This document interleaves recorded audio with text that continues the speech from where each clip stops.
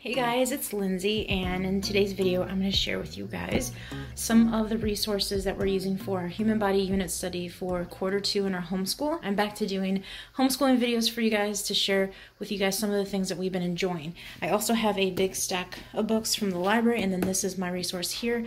But I'm going to share with you guys the things that we've been enjoying and some of the projects that we've done. And it's a very simple human body unit study. I have a 1st and 3rd grader, so I'm just trying to introduce them to the basics of things and make it fun and simple this year. This is what we use in the morning time to read devotions that pertain to the human body. We don't do this every single day, but this one, they talked about the smell, and this book I refer to a lot. I have the 2nd volume, but this one I wanted to use for the human body, and the other one I'll look through it too, because I'm sure there's some that we haven't read. But this is Indescribable Devotion. I'll try to link all the books that I have here so you guys can check it out or check it out at your library. This is the Ears to Hear devotional. I really love the layout. It gives like a scripture and some facts and some illustrations, and it just ties in really nicely with the human body unit study. This is Taste and See, so we read that one, and we're all in this together, so it's talking about the body cells, so we've read that as well. So those are just a few things that I tabbed for you guys. And also they have another one, How Great Is Our God, that has probably stuff about the human body, but I like to start the day off reading this. So we would read this maybe 2 or 3 times out of the week. So it's not like we read it every single morning. We have other devotions. Now I'm going to share with you guys my favorites first, because I think it's important at the beginning of the video to share with you guys the things that we're enjoying a lot of. This is the Body Book by Scholastic. It's grades 3 through 6. I have a 1st grader and a 3rd grader, and it works out beautifully. This is probably $10 or less. I got introduced to this book by Megan from Snips and Sale. I'll try to link her channel below. She was the one that did a human body unit study a couple years ago, and I was looking at the materials that she had, and this book was something that she was doing with her kids, and it is wonderful for my son who's in 1st grade that absolutely loves cutting things out. So these are the like templates that you make photocopies of and cut, and you tape or paste, and they're very simple, and it explains like how to make the model, building the understanding, the objectives. And so this is done in a classroom setting, or you could do it in like a co-op, or the way I'm doing it with my kids. So it is awesome. Like, guys, I'm enjoying it immensely. So I'm going to hop over to the other table where I showed some models that we've done so far, so you can see what I mean by how awesome they are. Okay, so here are the models. My son hasn't finished this one yet, but this is the one that we did last week. So there is the outer eye, and you like literally tape it, and the cornea, and the cornea was my favorite part. You use saran wrap. I love it. I get so excited about this. And then we have to label all of these. We didn't label all of them. The retina, and then you pull a layer back, and that's the blood vessel. She labeled that one. And then the optic nerve. I love the layers in this. I think it's very, very cool for the kids to understand just, you know, the layers behind your eye. And in the book, they have a discussion section where I can talk to the kids about it, and then I also use other resources from the library while the kids are doing this, so it works out great. This is one that my son and my daughter have made, and so I'll just open up this one. So these are the lips, and then you open it up, and then it's the teeth, and these are the senses, the taste buds, sour, salty, and sweet. And then I just cut open this for them, and then there are little like things like Advil, lemon, salty things, sweet things, and then they put them on the taste buds and they put them back into their throat. So like it's like they're eating it.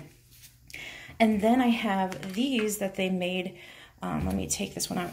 This is just our like portfolio that I have to show the teacher that's a certified teacher for Florida.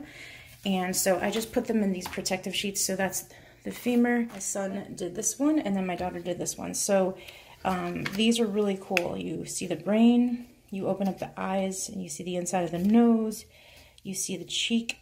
Oh, that's not the cheek. You see the ears for hearing, because this is like the first one you do for the senses. the mouth. So I love these flaps.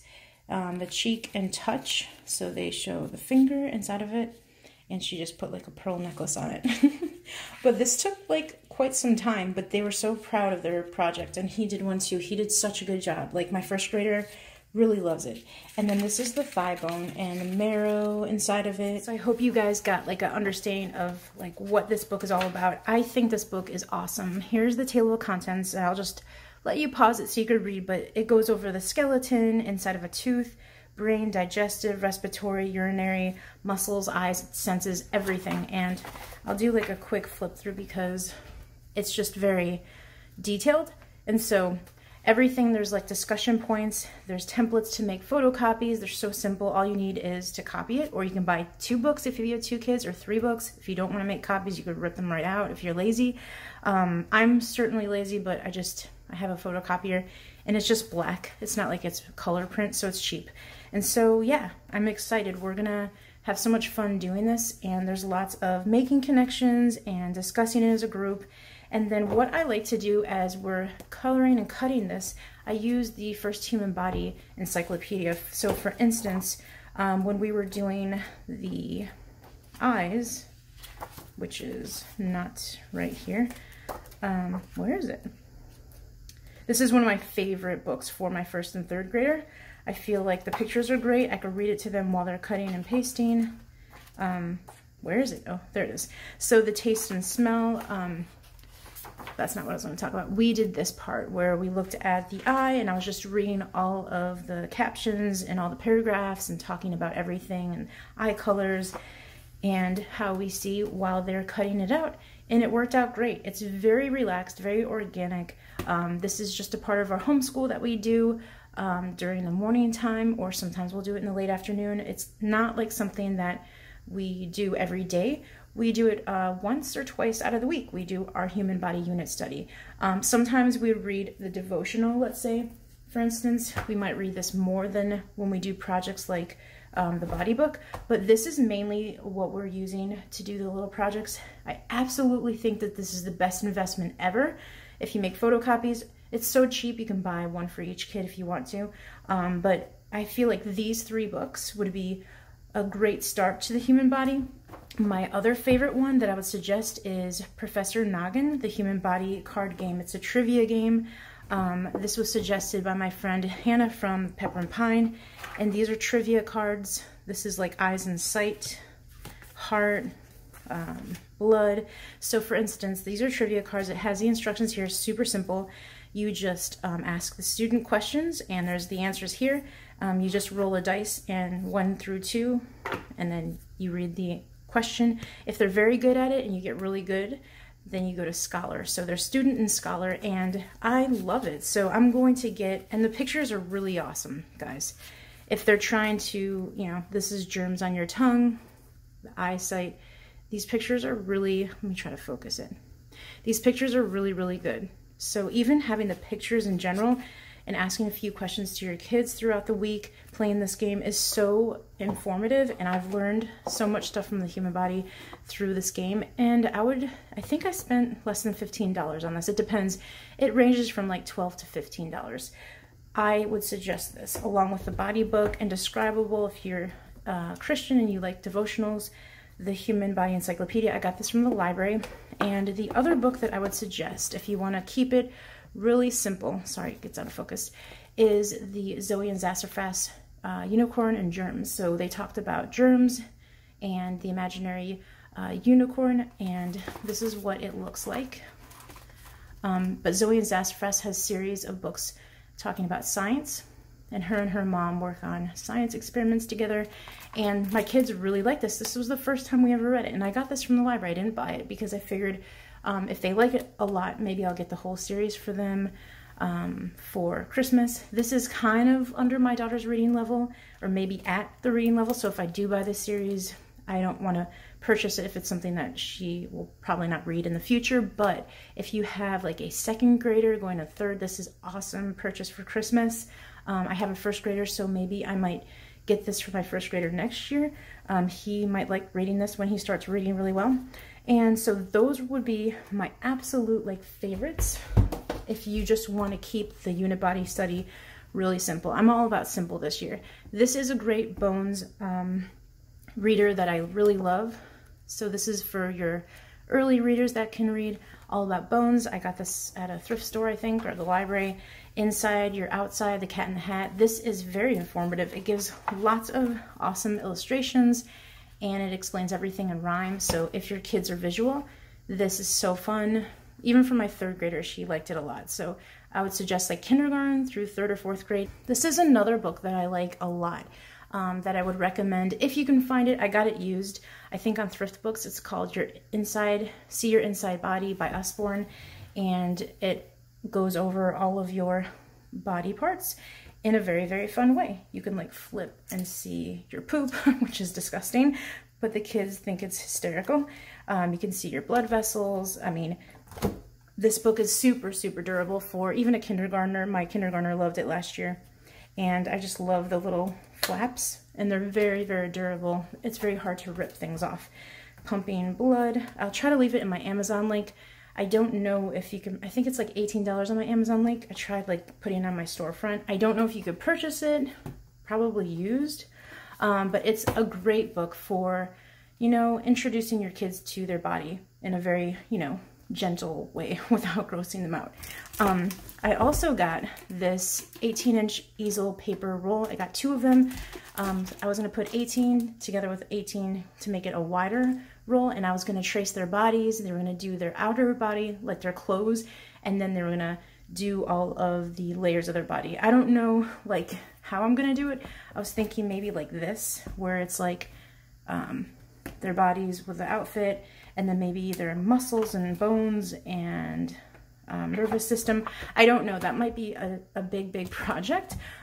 Or we just might trace bodies. So we haven't gotten to that yet. I thought I was going to do it at the beginning, but it's a little overwhelming for me. So maybe I will try to do it in the next few weeks before Christmas, because I know they've been wanting to do it. So this was not really expensive, but it's a fun project to do for the human body.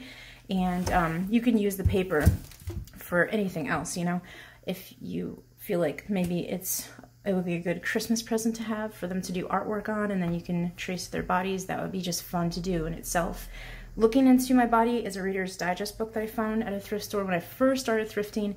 I don't know if they have it, but this book is so good. The Scholastic My Body. This is a classic book. You can get it at the library. I got this used, you can see, but I was actually going to get this at the library, and then I was like, wait a minute, I think I have it. So this is good for kindergarten, 1st grade, if you're just trying to teach them the basics. And the pictures are not gross or anything. It's just cartoon-like looking, but it explains everything. So, for instance, even if you were doing the senses, there's these little pages to read to your kids so that they can understand, and I think it's great.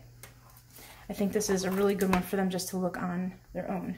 I also have the Giant Science resource book that I've talked about a lot on my channel by Evan Moore, and let me show you the human body section. There's all different sections. I would suggest this for anyone to buy. They talk about life science, environmental, earth, and physical, and space.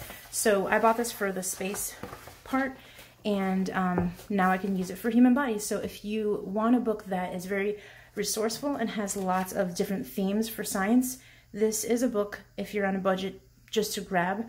And you can use this for years. I think it was in the $20 range, but here's the 5 senses. So they show you these little graphs. They show you these graphs, hearing and seeing, and it's just something that you can read to them. You can make photocopies of.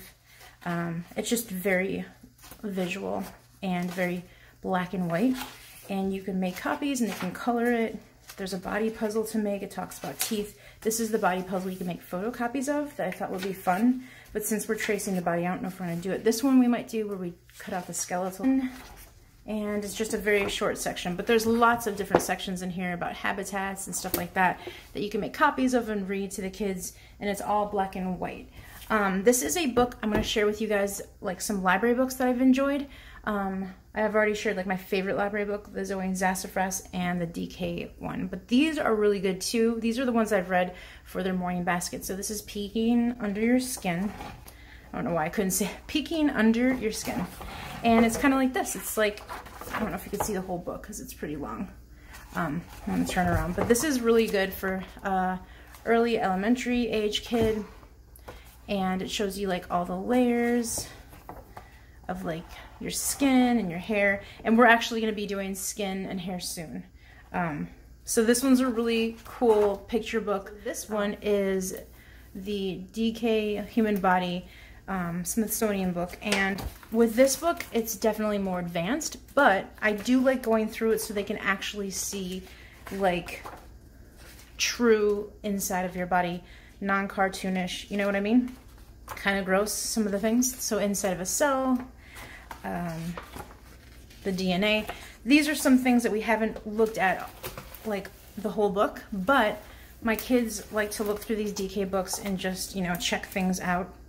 But they're very, very realistic, and I love it. I think it's great. All of these models are super, super realistic, and I think it's important to have something like this for them to like look through. There might be some stuff that's a little bit gross, like my daughter was grossed out by that, but that's what we look like, right?